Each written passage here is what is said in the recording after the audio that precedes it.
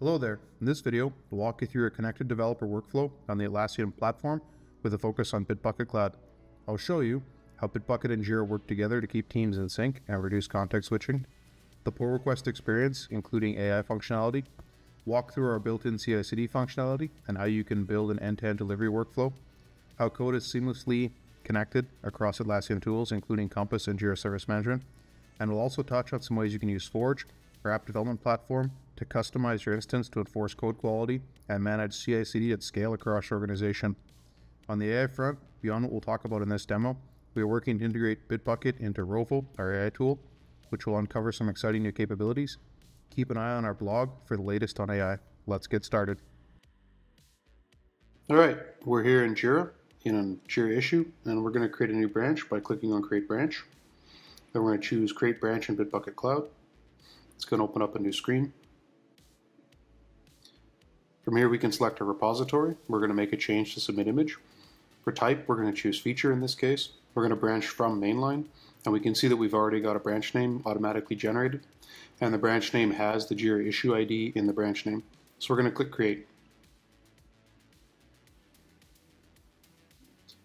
From this screen, we can get the git command we need to check out this branch. So we're going to copy that. We're going to jump over to the terminal. We're going to make some changes to our repository, and then we're going to do git add, git commit, and git push. I'm not going to show that. We're just going to fast forward through it, and I'll meet you guys back in the pipeline section of Bitbucket when we're done.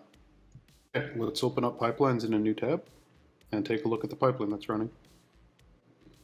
So we can see we have a pipeline after we made a change to back.go. So if we click on this, we can go in and take a look at the steps that are being executed. So this pipeline's got a few steps. It's running unit tests, deploying to a test environment, running some integration tests in the test environment, deploying to a staging environment, and running some integration tests in the staging environment. Bitbucket pipelines are defined in code in a file called bitbucketpipelines.yaml. That file contains a definition of all the steps that are going to be on your pipeline, as well as what order they're going to be run in and what conditions will trigger the pipelines. By default, Bitbucket pipelines run on Atlassian hardware in the Atlassian cloud. However, you can run them on your own hardware in your own data center behind your firewall if you have compliance requirements for that. Atlassian provides some predefined steps that you can use kind of out of the box called Bitbucket pipes. To find those, you can go to your browser and you can search for Bitbucket pipes. And you can go to this link, Bitbucket pipes integrations.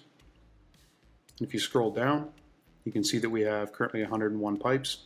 If we were looking at something like, say, security, there are 15 pipes. If we scroll down a little bit, we can see that there's a pipe for sneak scan. If you click on any pipe in this group, you can see a YAML snippet about how to use this pipeline, along with all the variables that are available for it. If you scroll down further, there's an explanation of what each variable is and what to put in it. If you scroll down farther, there are even code snippets that you can use. So you can copy these into your Bitbucket pipeline.yaml file and have access to this functionality without having to figure it out yourself. Now that that's done, let's take a look at Bitbucket again, and let's go cut a PR to merge those changes into our mainline branch. To do that, we're going to click on pull requests. Then we're going to click create pull request. And from here, we've got a description. We can also type /AI and use Atlassian Intelligence to automatically generate a pull request description for us. This scans our code changes and tries to summarize them as best we can. So now we can insert that, saving the developer some time. We've already assigned reviewers to this pull request. These reviewers are assigned automatically based on two files, one called code owners and another called teams.yaml, that define which developers are responsible for which parts of the repository. So because we made changes to backend back.go and frontend front.go, we pulled developers from both of those sections. Now we can click create pull request to create our pull request. Before we take a look at the pull request, I want to take a look at Bitbucket pipelines. So we're going to open this in a new tab. Our Bitbucket pipeline.yaml file defines 3 steps that are supposed to be run every time a PR is cut. And we can see that this pipeline has failed. So if we click and drill into it, we can see that we've run 3 steps. First, we've done an AI code review, which uses a Bitbucket pipe to use AI to analyze the code changes and make recommendations. We've run sneak tests, which uses the sneak pipe we looked at earlier to scan for known vulnerabilities. And we've done a Bitbucket secret scan, which checks to see if there are any credentials stored in our source code. For the purposes of this demo, I do have some fake secrets in there, which is why this step failed. So let's go back to our pull request now. From this screen, your reviewers can review the code changes that have been made by scrolling down and looking at the center here. They get good insights into what's been changed with the AI code review. From here, they can create tasks by clicking the Create Task button if they want somebody to do something. And the task will show up underneath the Tasks section. They can also create Jira issues. So if they scroll down, they can create a Jira issue by clicking Create Jira Issue. Click Create.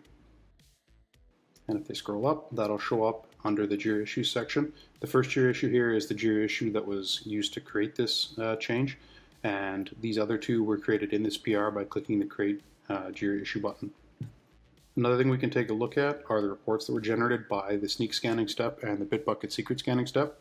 So if we click on one of these, we can see that there are no vulnerabilities detected currently. We can also click on the Git secret scan, and we can see that we did fail this one because there were credentials found in code, and tells us what file that were found in. The last thing we're going to take a look at are the merge checks. So if we scroll up, there's this section called merge checks. We can see that we have one of one check pass. You can define merge checks from a whole bunch of predefined merge checks that are available from Atlassian. To find those, you can go to repository settings, then you can scroll down and you can go to branch restrictions. And we can see that we're inheriting some branch restrictions from the project. So you can define branch restrictions and merge checks on each branch, or you can define them at the project level. So if we click on this breadcrumb, we come to this screen, we click project settings, and then we click branch restrictions. We can see that we've got some branch restrictions already defined. If we click add branch restrictions, we can define some more. When you add branch restrictions, you can set up branch restrictions based on branch name or pattern, or by branch type. There's a variety of things to choose from. If you click on merge settings, you can see all the merge checks that you can enable by default. If you're a premium customer, you can also prevent merges from happening unless all merge checks are resolved. So by default, without this feature enabled, merge checks are optional. That is, they'll show up and they'll let you know that they are passing or failing, but they don't prevent a PR merge. With this feature, you can actually force merge checks to be resolved. So this is really nice for platform or engineering leadership to enforce standards across all of your PRs and to make sure that every change meets certain bar before it's merged into mainline. Now, if the merge checks we provide out of the box are insufficient, you can also create custom merge checks using Atlassian's Forge. And these custom merge checks that you create as Forge apps will show up in your PR alongside the regular merge checks. So they look like they're native functionality, but they are running custom code. So this lets you enforce anything you could possibly want using your own code.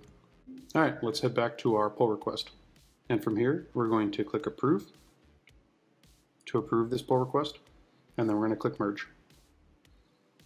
We can choose a fast forward strategy, and we're going to click Merge.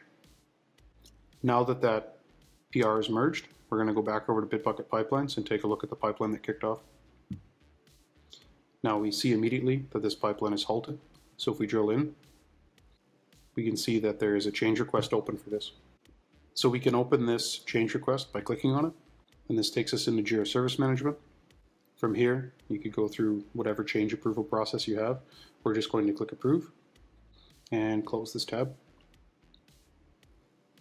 And now we can see that our pipeline is kicked off and is running. So this feature can be enabled by going to Repository Settings, scrolling down to Deployments. And if we take a look at our production US Host 1, we've got Enable Deployment Gating for this environment checked. So this means that every time a deployment tries to deploy to this environment, we're going to pause and create a change request in Jira Service Management that people can review and approve before the deployment will actually do anything and make any changes to production. Adding this manual step in there reduces the risk of having breaking changes get to your production environment by allowing your IT ops team or others to review the changes before they go to production. Now that this pipeline is finished running, let's jump back over to Jira and let's take a look at our Jira issue. Now it's been moved to done by our automations, so we're going to have to scroll all the way to the bottom of the done list and click on it.